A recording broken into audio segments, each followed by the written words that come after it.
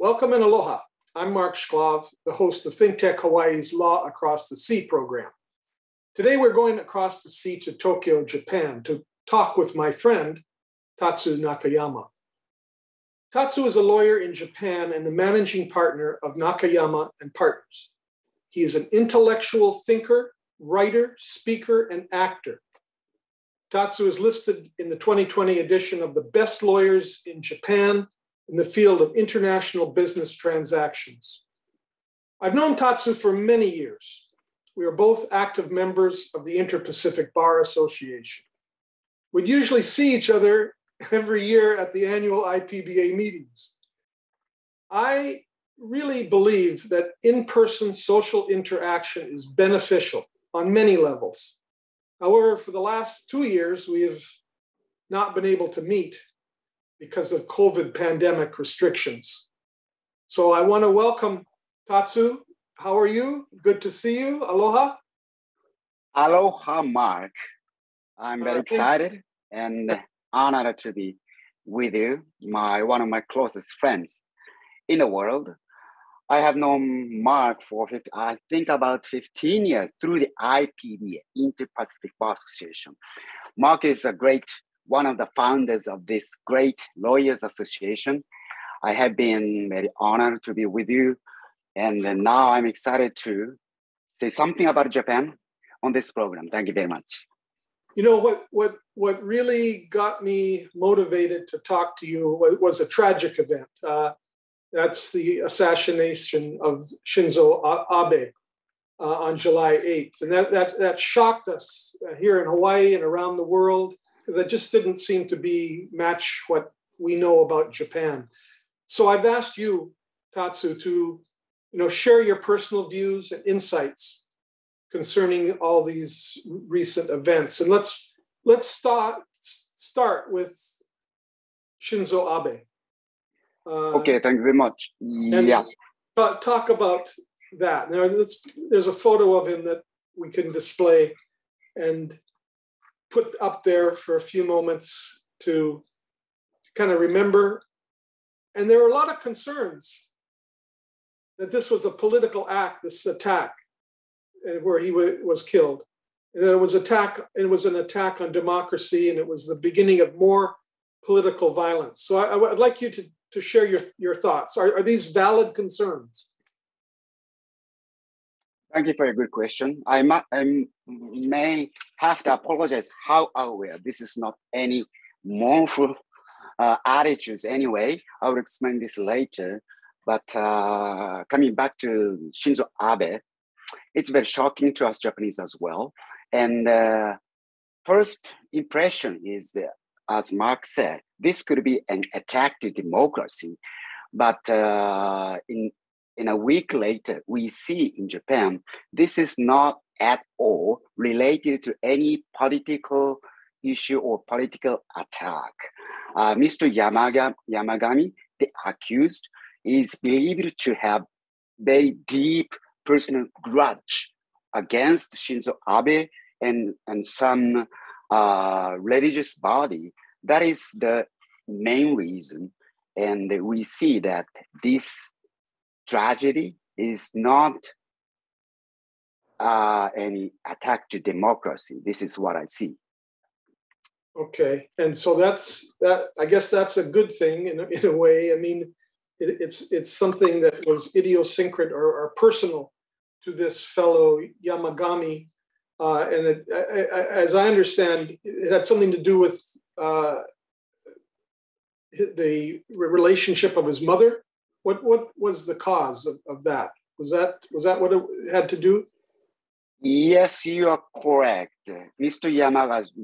Yamagami's mother, who was so into religious body, which is coming from Korea, the name of which is Unification Church, somewhat related to Christian, which I'm not so familiar with it. Anyway, mother was so into that Unification Church, and she donated a lot of money, which is believed to be more than $1 million US, and that made her bankrupt, and also his family, her family went so bad bankrupt in that way. And Yamagami's father and his brother, both of them committed suicide. Whoa. This is very tragic. That is another reason Mr. Yamagami had a personal grudge, or the Unification Church is a very evil organization, that kind of something. Yeah. And he thought that Mr. Abe was somehow connected to it, I guess. Is that? Yes, correct. Mr. Abe was one of the supporters of the Unification Church. This is how he believed. Yeah. So what happens now in the justice system of Japan with this man accused of killing Mr. Abe? Would there be a trial? What happens? There will be a trial. And in Japan, about 10 years ago, we started to have a jury trial, which is participated by a lay persons. And as far as I see, this case could be subject to a jury trial, but I'm not really sure how it goes. And my view of his result of this criminal procedure could be a life sentence against Yamagami. Yeah, this is my guess. Yeah, well, we're still kind of waiting to see, I guess, what happens next. In Japan, do you get legal counsel appointed for you? Is that something that he would have? Will he have a lawyer? I'm not sure. At this moment, he has a lawyer, but definitely he will have, because this kind of big case, under the criminal procedure law, this culprit, the accused, must be subject to attorney. Even if he can't afford to an attorney privately by his pocket, I would say the nationally or the Japanese bar would afford. So he would be subject to attorney. So he will get, well, that's similar to the United States, to appointment of counsel in a criminal case. There are pro bono or lawyers that are appointed. And so that sounds very similar to what we have in the United States. Now, has there been any reaction against the Unification Church by Japanese public, or with respect to what happened? From the Japanese society or from Japanese government, we do not see any strong attack or strong restriction against Unification Church. Partly because Unification Church has been popular in these 30 years, because 30 years ago, Japanese famous actress, Miss Sakurada Junko, was into Unification Church. And that surprised the Japanese society.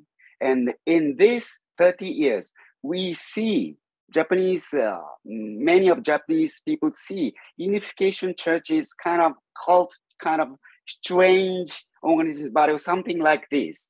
So at this moment, Yamagami had a personal grudge against Unification Church, but this fact doesn't change the mindset or attitude against Unification Church. Yeah. So the Japanese society seems to let that pass, or let it be. How about with respect to his mother, the accused man's mother? How is she being treated, and is she doing anything, or is she saying anything? Newspaper says she still believes into Unification Church, and I don't know other details. Yeah, any strong attack or any strong restriction against her mother, no information. Has she said anything? Has there been any comment from her? No, nothing particular as far as I see. So it's still an ongoing matter. Now, Mr. Abe was killed while he was campaigning, actually 2 days before the upper house election in Japan, as I understand it. Did his death have any effect on the outcome of the upper house election? Generally speaking, I would say not big effect of this event to upper house election as expected, because nowadays the opposition party in Japan is not so strong, weak. We believe that LDP, Liberal Democratic Party of Japan, would win. So in this sense, this tragic event made no strong impact on the election. Was there any sort of a sympathy vote or anything like that at all, or is it just, life as normal? When life just went on? Yeah, I think many voters made a sympathetic vote to LDP because in the latter half of Abe's regime, he made some mistake or many mistakes. He was doubted by people, some kind of bribery or something, very strong connection with somebody or something like this. So there was a strong win against Shinzo Abe or LDP, but that win is gone. It might be because of this tragic event, because many voted for Shinzo Abe or LDP made a sympathetic vote. Yeah. I see. So they were kind of expected to do well anyway, and maybe they did a little better because of the sympathy vote. Now, has the death of Mr. Abe affected Japan in any other way? Has it brought people together, or has it pushed them apart, or neither? Has there been any type of reaction one way or the other? As far as I see, the death of Mr. Abe or the tragic event itself made no distinction, made no impact on making the political people apart. However, a couple of days ago, Japanese government announced that Shinzo Abe would be mourned, would be treated as a state funeral. State funeral, the funeral ceremony made and supported and run by government, which is very rare in Japan, which is rare in that this is the only second time after World War II, next to the Shigeru Yoshida, I think around 50 years ago. This is the second time, very rare, very big event, and which announcement is opposed by opposing party? Oh, the making, paying by tax to such wasteful ceremony or something like this. Yeah, I see. So it has had some reaction negatively, I guess, and with respect to the state funeral. I see. Now, and I guess it's a little too early to see what would happen if there will be any other political changes. Is there any? Do you have any thoughts about? I mean, would there be any changes? There was a lot of talk in America about the Constitution of Japan being changed. Is there any? Do you see anything right now about that, or in Japan? How does that look? Any thoughts about Constitution of Japan? Gradually, more and more people are for the amendment to the Constitution. As you may know, the Japanese Constitution has never changed in this 55 years or something. It was made right after the World War II, supported by the GHQ, General Headquarters, and it has made no changes. And older generation, senior generation are for the Constitution, are opposing to the amendment. This is a very good one. Because of that, thanks to that Constitution, we have never had any war. However, younger generation are now for the amendment to the Constitution. It is very old. Some phrases are too old to understand, something like this. And this tragic event of assassination of Shinzo Abe made such gradual increase of the supporters of the amendment a bit more, because many are for the still sympathetic to LAP. And so, yeah, and the amendment, as I understand it, talks about maybe more military spending, that type of thing. So that's still wait and see. That may happen, but you kind of you feel that there may be some leaning towards that possible change. Yeah, it could be possible, but military spending is not so much related to not only constitution, but also political or diplomatic or country issues. But it's not only constitutional. Yeah. So just to end our talk here about Shinzo Abe, how do you think, I mean, in your opinion, how do you think he'll be remembered in Japan's history books? In the history book of Japan, Shinzo will be remembered as the prime minister with the longest term in the history. This is one good thing and a very good thing because of the reputation of Japan. Before Shinzo Abe, prime minister of Japan changes every year, Miyazawa, Kaifu, blah, blah, blah. Nobody can remember. Even Japanese can't remember who was the prime minister at that time, that kind of thing. This is not at all good. But Shinzo Abe maintained his regime for seven years or something. This is very good thing. And in this way, he will be remembered in a good way. Okay. All right. Now let's talk about some other issues that have touched the shores of both Japan and Hawaii. The COVID pandemic. I mean, where are we in Japan?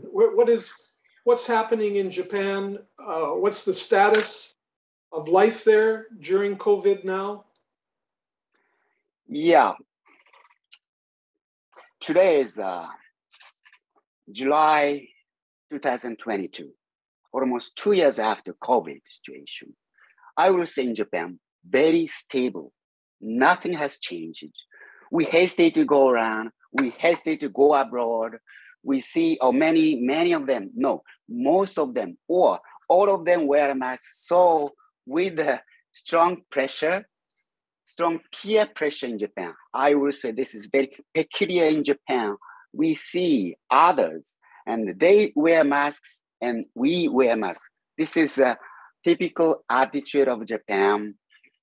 Yeah.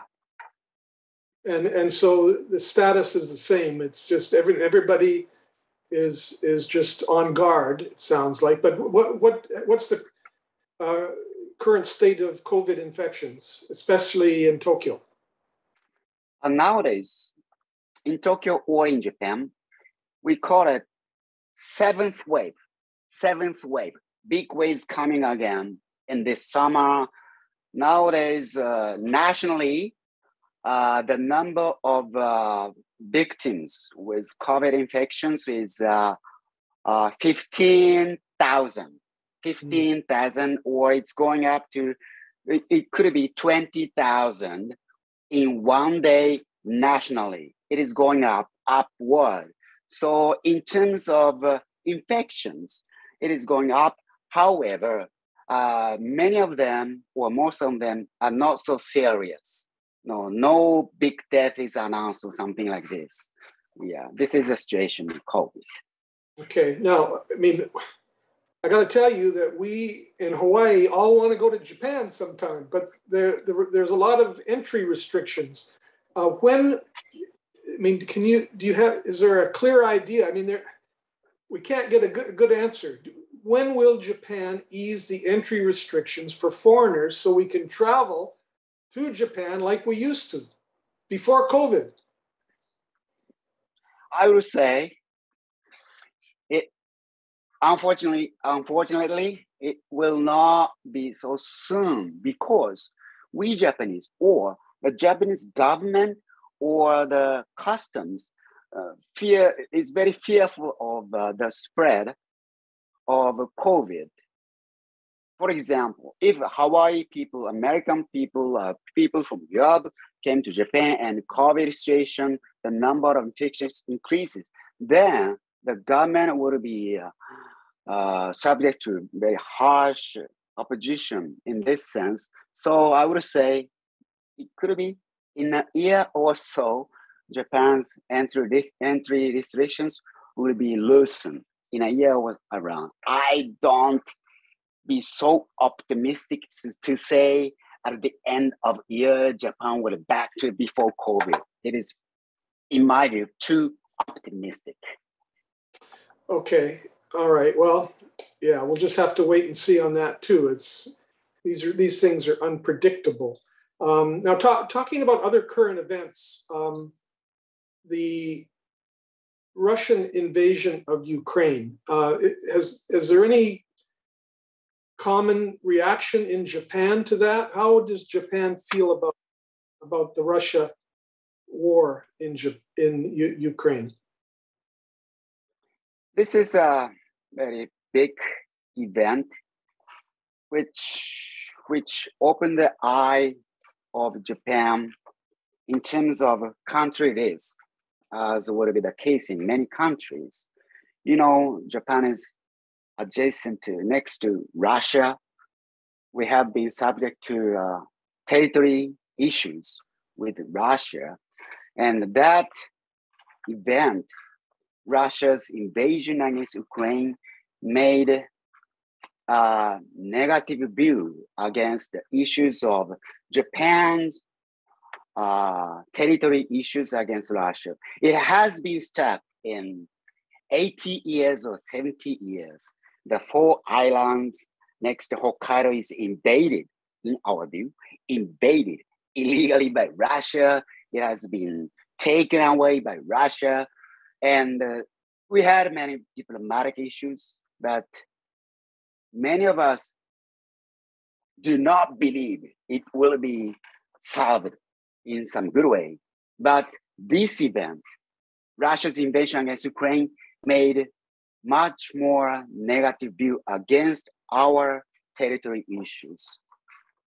That's very interesting. I mean, in other words, there's a similar issue with the Kuril Islands, yes, and Japan that Ukraine is feeling, and Russia's attempt, Russia's attempt to take over territory of another country.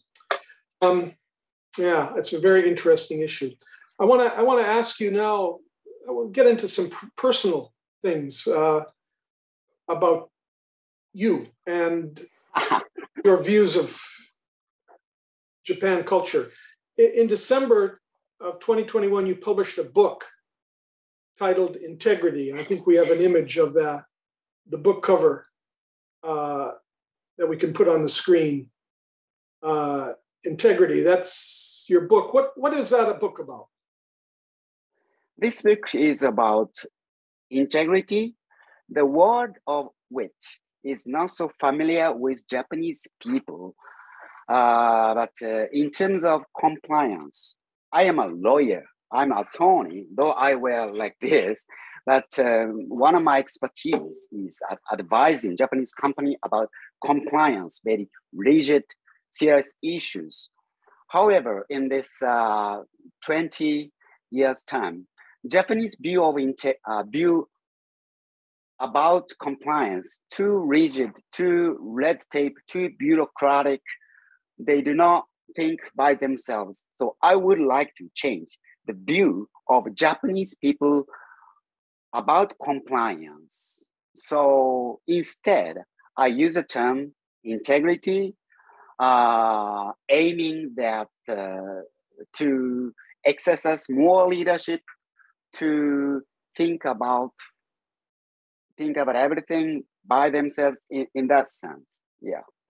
So, what I hear you saying is that compliance means, just maybe following the appearances of what has been done in the past. And you're saying integrity is more doing the right thing or choosing to do something that is right.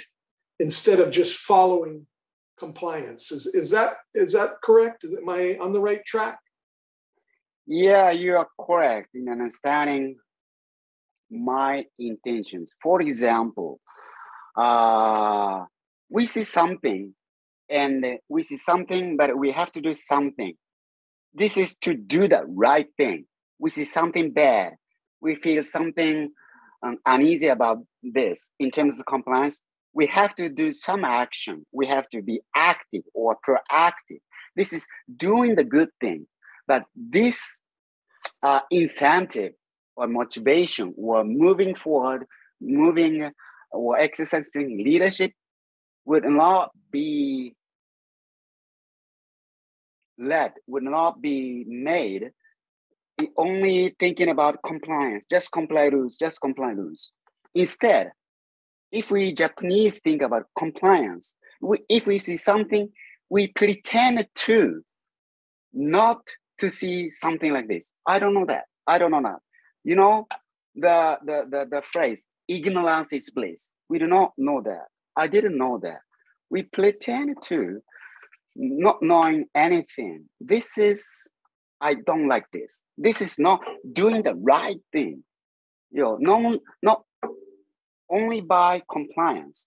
The society or the company or the employees can't behave good, can't do right thing.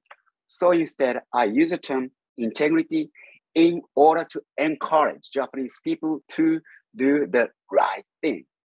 Okay, so not just go along, but do the right thing. I hear you.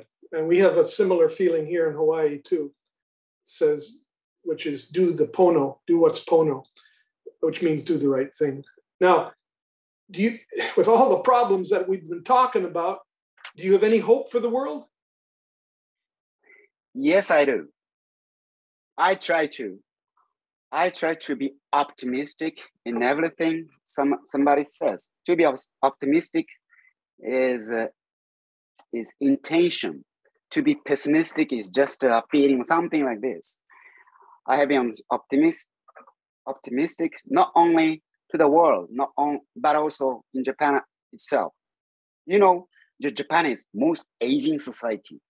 The average age of Japan is 48, which is coincidentally exactly my age. Anyway, many seniors, so elder society. However, we see many good younger generations, very active, more into society issues. This is a very good thing.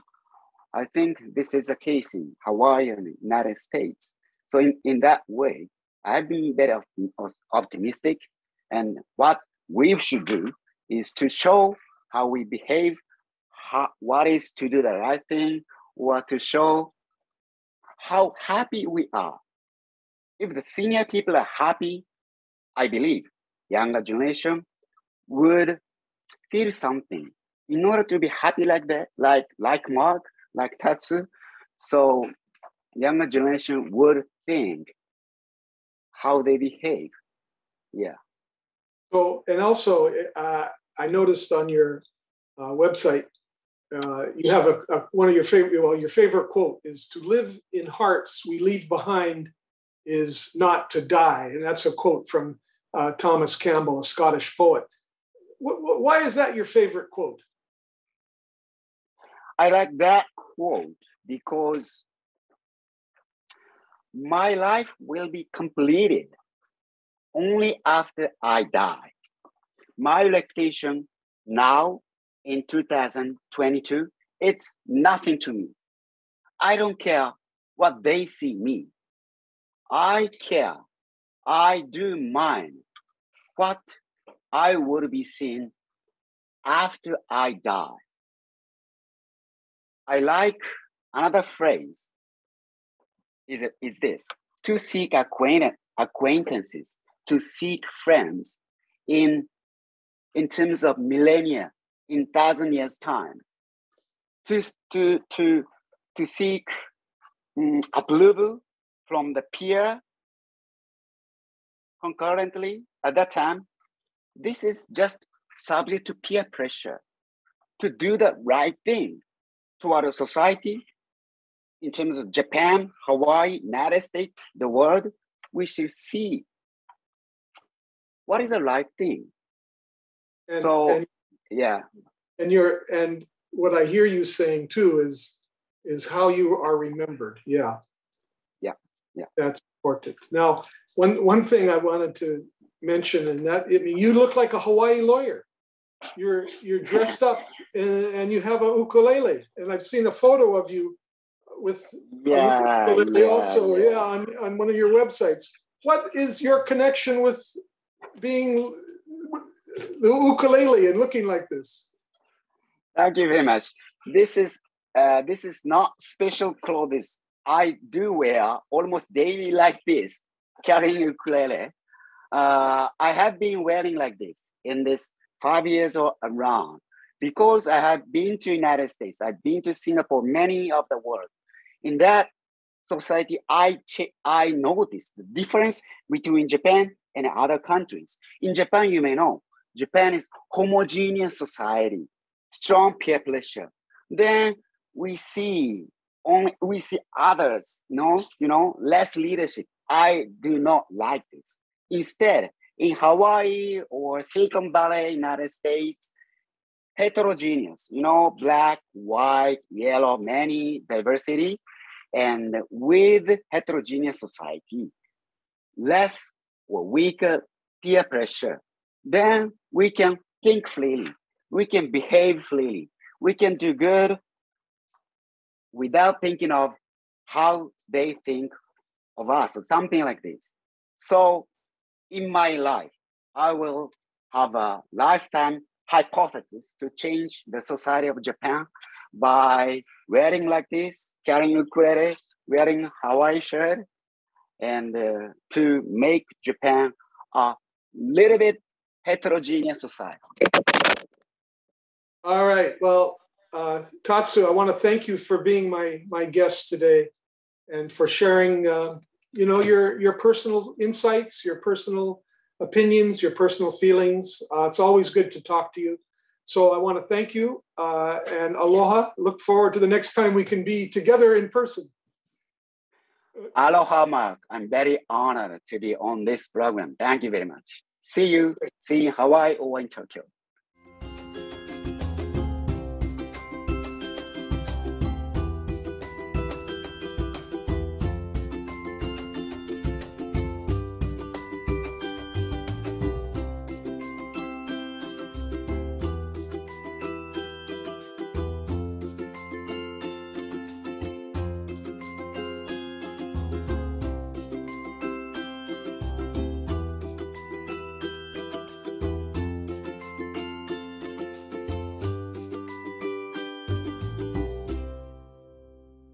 Thank you so much for watching ThinkTech Hawaii. If you like what we do, please like us and click the subscribe button on YouTube and the follow button on Vimeo. You can also follow us on Facebook, Instagram, Twitter, and LinkedIn, and donate to us at thinktechhawaii.com. Mahalo.